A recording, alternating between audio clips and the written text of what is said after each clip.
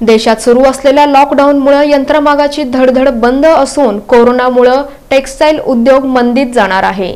Corona व्हायरसचा प्रादुर्भाव रोखण्यासाठी भारत सरकारने 21 दिवसांचा लॉकडाऊन लागू केला असून अत्यावश्यक सेवा तसंच जीवनावश्यक वस्तू वगळत सर्व उद्योगधंदे बंद आहेत। सोलापुरात सर्वात जास्त रोजगार देणारा उद्योग म्हणून टेक्सटाईल उद्योगाकडे पाहिलं जातं। लॉकडाऊनमुळे यंत्रमागांची धडधड बंद असून कोट्यवधींची उलाढाल ठप्प झाली आहे। लॉकडाऊन जरी उघडला तरी याचा परिणाम टेक्सटाईल उद्योगावर दीर्घकाळ होणार आहे, कारण सध्याच्या परिस्थितीत नवीन ऑर्डर्स मिळणं मुश्किल बनलंय। तसंच कच्चा माल देखील उपलब्ध होण्यास भविष्यात अडचणीचं ठरणार आहे।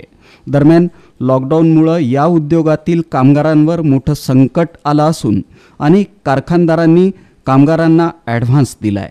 कोरोनाच्या थैमानामुळे किमान वर्षभर टेक्सटाईल उद्योगात मंदी राहणार असून शासनानं यंत्रमागधारकांच्या कर्जावरील व्याज माफ करण्याची मागणी पुरुषोत्तम उडता यांनी केली।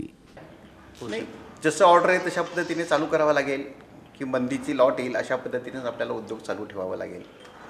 जसं ऑर्डर आहे त्या पद्धतीने की पूर्वीसारखा असा विषय होणार नाही की माल आपण काढून ठेवू नंतर पाठवू असा विषय होणार नाही। ऑर्डरप्रमाणे माल तयार करावा लागेल आणि पाठवावा लागेल।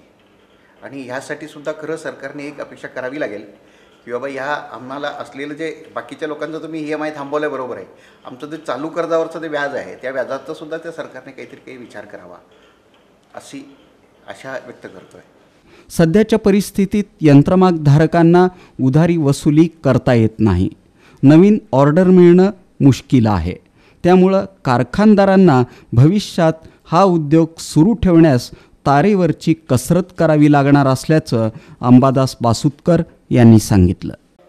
आमचे जे परचेस आहे, खरेदी आहे, सगळं सोलापुरातले ते लोक ताबडतोब आम्हाला पेमेंट द्या असं म्हणतील। मग त्यांना आम्ही पेमेंट द्यायचं कुठं? वसुली नसल्यामुळे पेमेंट नाही। आणि लॉकडाऊन उठल्यानंतर थोडं बहुत पार्सली उठल्यानंतर पण कारखाना चालू केल्यानंतर कच्चा माल राहणार नाही, पक्का मालाला उठाव राहणार नाही। त्याच्यामुळं आम्ही 6 महिने अंदाजे आम्ही मागं पडू असं आम्हाला वाटतं।